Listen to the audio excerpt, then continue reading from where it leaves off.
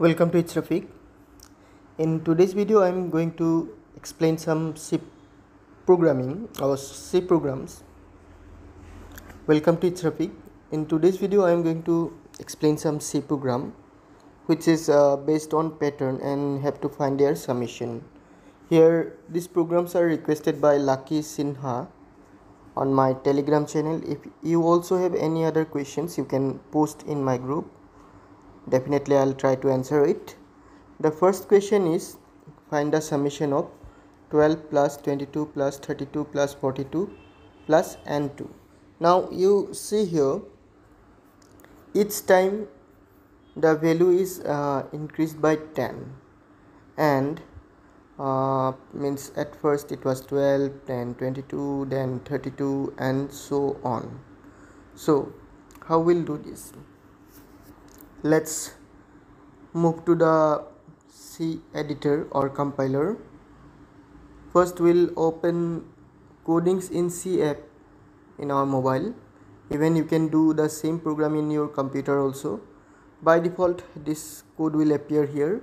I'll remove it. Return 0 is required, so we can keep it.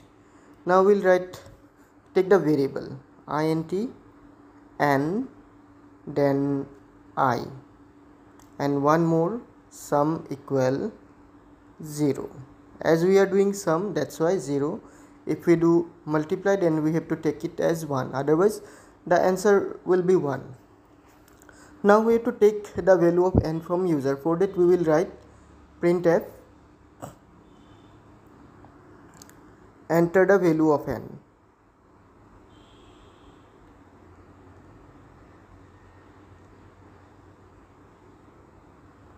Then slash n.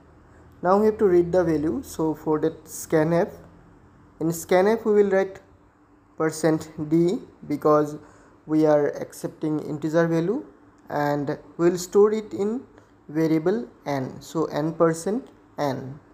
Now we have to write for loop.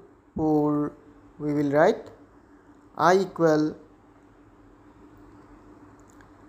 n I equal 1, then I less than equal to n, then I plus plus. Now we'll put curly braces to write the statement for the loop. Now here we will write sum equal. Now see, we have to plus each time 10, 20 and so on. How we'll get now 10? We'll get 10. 1 into 10 equal 10. So we will write here first I into 10. Then after that we will plus 2 here because 12, so 2. Then again we have to add it with sum, so first we'll write sum plus and inside the bracket we will add 10 in I into 10 plus 2, means first time it will be 12, second time it will be the I value will be 2, 2 into 10 20, 20 plus 2 22 and so on as the question 22, 32, 42 and like that. Now we have to display the output for sum, so we'll write printf statement. Printf the summation is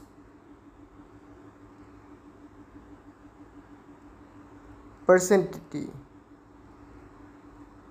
and it is available in the variable sum. So this is the code for the first question. Now let's run it. The value of n, let's give a small number 2. So now my number is 12 plus 22. 12 plus 22, how much we'll get? It's 34. So my program is correct. Now let's move to the second question. Now our pattern is 13, 23, 33, 43 and 3. Now see here, it's similar, just what happened here, in place of 3 the number is in place of 2 the number is 3. So we don't have to think much about, just we'll do little changes here. For question B, we'll just do little changes and after it we can do it. So what changes we'll do? In place of add 2 we will write it here 3. Now let's run the program. Value of n, let's give it as 2. The answer is 36. Means first time it was 13 and second time it is 23. If we add both we will get 36. So this will be the answer for question number 2. Now let's move to the question number 3 or question number C. 1. Now here see the pattern: 1 into 2, 2 into 3, 3 into 4. Means the first number is 1, 2, 3 and the second number is 2, 3, 4 and so on, it's going on. So how we will do it? Let's do it. We will do here only. So first we'll cut this part because only this part will change here. Inside the bracket we'll put a bracket. Inside the bracket we will write first n will be at I will be at first 1 only. So 1 into, then the next number should be 2. So how we will make it 2? I plus 1.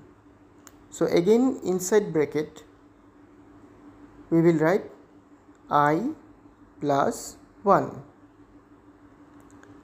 I into I plus 1, then we will close the bracket. Now let's run the program. The value of n, let it be 2, the sum is 8. Means how it is 8? At first it will be like 1 into 2. 1 into 2 it is 2 only, plus next time it will be 2 into 3. 2 into 3 it is 6, 6 plus 2 it is 8. So the answer is 8. Even we can try with a big number also. So let's try it 5. The answer will be 70. So this way we can do this type of pattern program. Just you have to understand the pattern, and like that way you have to form the formula or equation. So only this part is important for this type of program. The remaining part will be similar. Means nothing will be changed here. The remaining part is same. Only this part you have to change it. Means where I have written sum equals sum plus I into I plus 1, that part. So if you practice it and if you have some basic idea about algebra and all, you can easily make the equation. And I have already shared all the answers of question bank. You can check it from the videos, and even one solved question paper of half-yearly examination, that also you can watch from my playlist, or even you can check the link in comment section. And if you have any other questions which you may find difficulty to solve it, you can give me in Telegram, or even you can write in comment section.